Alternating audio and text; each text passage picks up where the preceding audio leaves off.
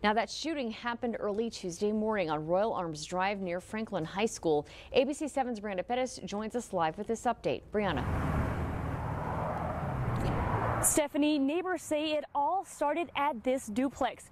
That's where two men were accused of trespassing. Eventually, neighbors say they made their way across the street and ended at another duplex.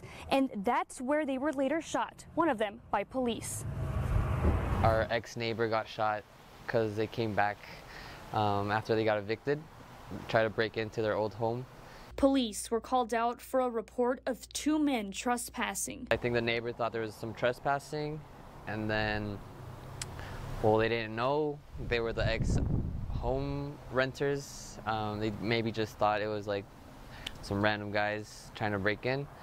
Neighbors identified one of the suspects as Efren, who they believe was shot by police. One neighbor close to him says he and a friend used to live in the home, but they were homeless after being evicted. She said they came once to eat at her house and shower. She thinks they came back to protect themselves from the cold.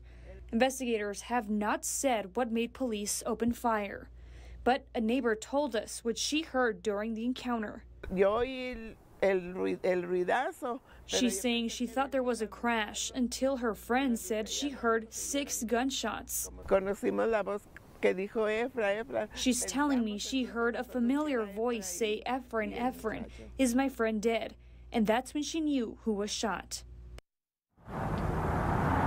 And police say one suspect was taken to the hospital with serious injuries and the other was taken into police custody. Now, we did reach out to El Paso PD to get more information on the investigation, but have not heard back. Police have also not identified any of the suspects. We'll continue to follow this story and bring you the latest both on air and online at KVIE.com. But for now, reporting in West El Paso, Brianna Pettis, ABC 7.